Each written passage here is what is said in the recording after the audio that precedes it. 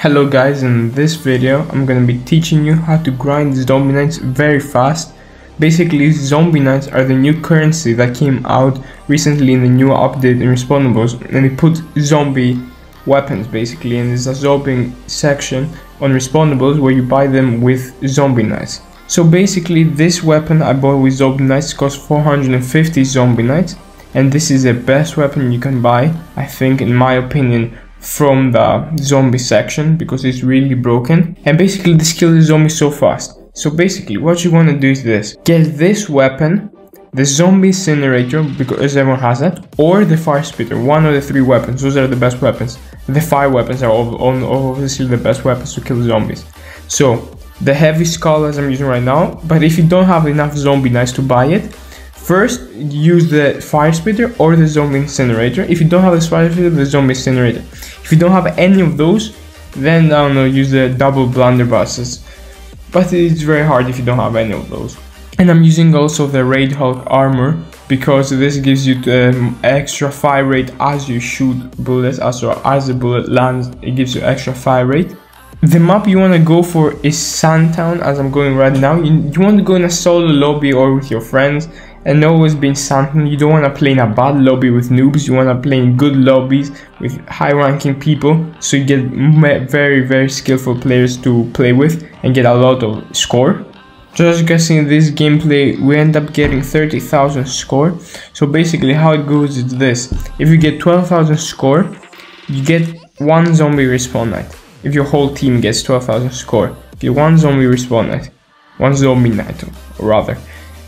And if you get MVP, basically if there's another person in your lobby and you get MVP, you get first, you also get 20 gold, or 20 or 40 gold if you have double gold, something like that.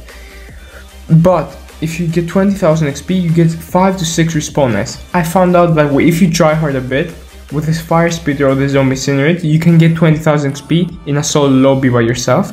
I think that's the best way to do it until you get the heavy skull. So yeah, get 5, 6 per game for Zombienites by doing this, and then you can get the heavy skull and get way more. In this video I get way more because I'm playing with a friend of mine, and basically what we're doing is we're both using the heavy skull thing, and it's very easy like that to get 30k because it's broken. So basically that's the best strategy. So if you get MVP when you get 30k, you get 10 plus another 10 if you get MVP, so you get 20 zombie respawn nights. And yeah, that's the best way to do it. And if you have a team of 3 or 4 that you join the same lobby and you all have the heavy shutter and Sandtown always, then you get 40k XP. But I have never gotten 40k XP. I don't know anyone who has gotten 40k XP.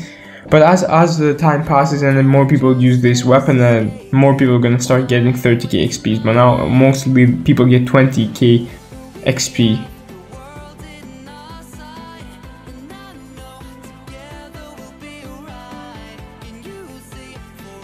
So basically, as you can see right there, this was it, 33k XP.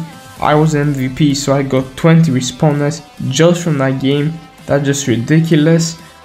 Anyways guys, thank you for watching. I hope this video will help you out for you to grind more respawn nights, because there's so many stuff you can buy. There's some broken armor, so the shotgun is really nice, and some broken armor, and basically everyone's trying to grind to get the new weapons.